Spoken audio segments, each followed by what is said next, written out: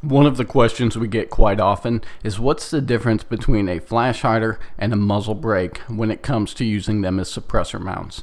Strictly unsuppressed, the flash hider will reduce some of the weapon's visual signature and the muzzle brake will reduce a little bit of recoil. So where that comes into play is if you're shooting unsuppressed in low light conditions or with night vision, a flash hider might help out. If you're shooting in competition or something where follow-up shots matter, a muzzle brake might perform a little bit better. The muzzle brake will also be a little bit louder to the shooter, especially so on rifles with very short barrels. If we're looking at using them with a suppressor, they're both going to function identically, and it really doesn't matter at all with the suppressor mounted.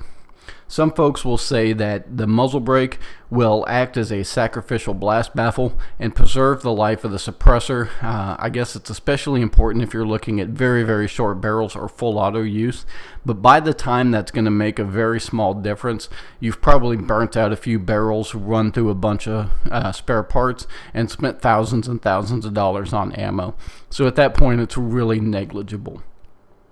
The flash hider mounts basically by screwing it on to the threads on the barrel and putting it to the recommended torque specifications from the manufacturer.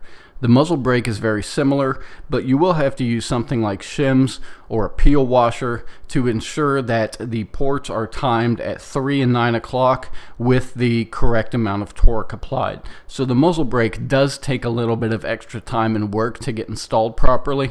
If you don't care either way, flash hider's a little bit faster to get on, muzzle brake takes a little bit longer.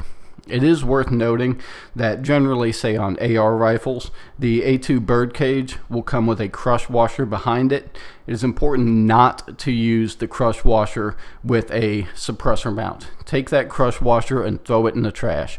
If you need something to time either a muzzle brake or a flash hider by manufacturers like Surefire or Gemtech, where they actually want the flash hiders timed, use shims or a peel washer and not this crush washer.